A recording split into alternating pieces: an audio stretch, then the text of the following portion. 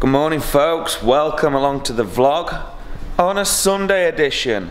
Can you believe it? Yeah, well, it's just going to be a brief one today.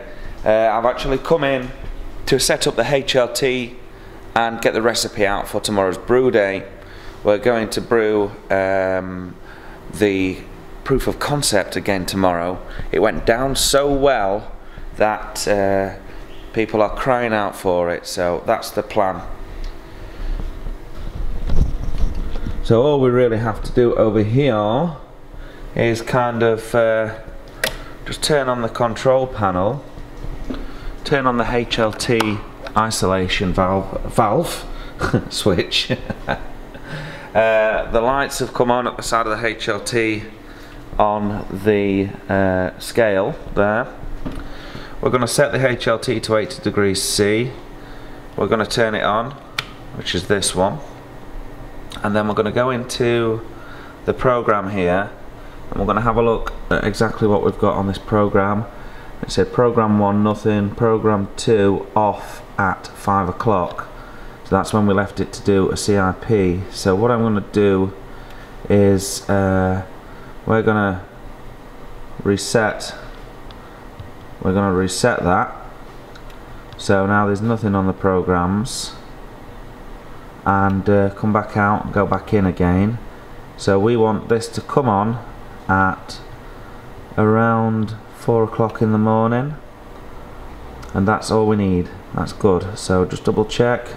That's going to come on at 4 in the morning, and then there's nothing else. It's just going to come on at 4 o'clock in the morning every day if we let it. Then what we're going to do is press the reset button, well, should I say the auto on and off button, until this little section there toggles up to auto, and it says auto, and then that's ready to come on. Also, what I'm going to do on the side here is just turn on the HLT pump and make sure that that's all connected and open correctly. So we've got the HLT going to come in to the pump at the bottom of the tank down there, and then up through this copper pipe, through this ISO valve, and back in the top. I know we're full because we filled the tank up just the other day. So if you listen, there's no water going into the tank from the mains if I turn that valve on.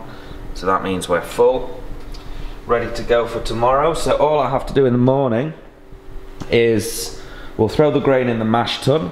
I'll probably weigh it out tomorrow morning actually.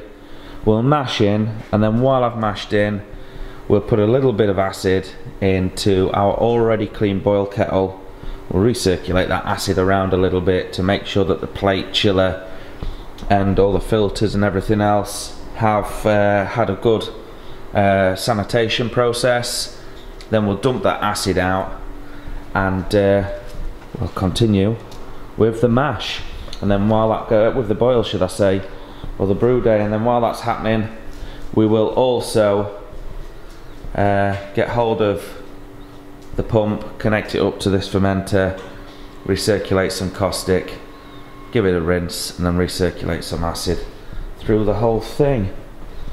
I've just spotted a little bit of water down there on the floor. I'm not sure where that's come from. Perhaps from the thawing of the chiller unit, because of course on Friday we emptied all of the tanks, which meant that we didn't need to have the glycol chiller on. So generally I just turn the whole thing off, and if that drops below obviously freezing, or rises above freezing should I say more correctly, then any ice crystals or anything that's on the outside of that tank is of course going to melt, leaving a wee little condensation trail there like. But I don't think that's anything to worry about. Certainly not a glycol leak, because there would be much more than that. Right, there we go folks. So I hope to see you on tomorrow's vlog when we mash in for the proof of concept for a second time. I'm actually looking forward to this. It's a really good beer to brew, and I don't know why, but I'm really just getting back into the brewing again. I've had quite a little bit of time finishing off some other projects and what have you, and I really want to get my teeth stuck into brewing. And of course when we made that brown ale on the fly the other week, I should have listened to the advice that everyone was giving me, particularly Tony, because I pretty much ended up with a sweet brown ale. So it's making me think, and this is a premiere here, it's making me think that we may build a pilot kit for the brewery, which will be a whole new series of videos for sure. Right, we'll see you tomorrow, folks. Cheers.